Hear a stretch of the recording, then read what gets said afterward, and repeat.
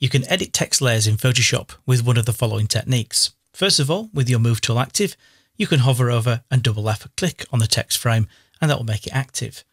From there, you'll notice that in the options bar, we can change the font, the style, the size and alignment, and even the color of the text as well. In my case here, I'm going to change the date by deleting the 6, typing in a 5. When I'm done, you can either click on the tick in the options bar or you can press the escape key on the keyboard. The result is the same. Conversely, you can hover your cursor over the thumbnail for the layer and double left click. From here, you can make the same kind of changes. But again, hit the escape key to come out of type editing mode.